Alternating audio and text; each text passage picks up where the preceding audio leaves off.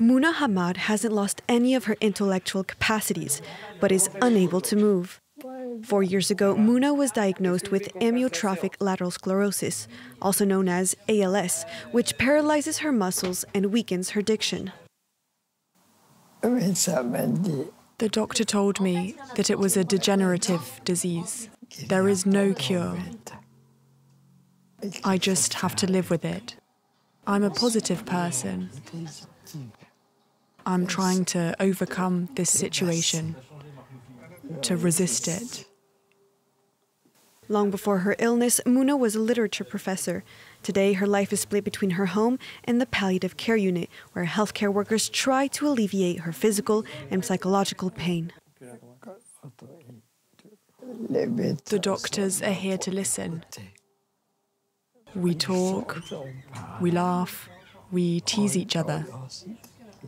And that's psychological support. On her nightstand, there are a few pictures of her and her husband before her illness.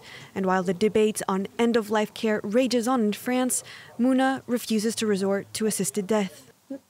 I don't think about death at all. I believe everyone is free to decide their fate. If one chooses to die, that's their choice. I choose life. If one day your wife decides she wants to end her life, I would say, okay, it's her decision. That's freedom. It's up to her. Currently, French law does not allow Muna to end her life using medically assisted suicide. She would have to go abroad, as many French people do, traveling to neighboring countries such as Switzerland and Belgium, which allow active euthanasia. However, the cost and the journey for those who are seriously ill are obstacles.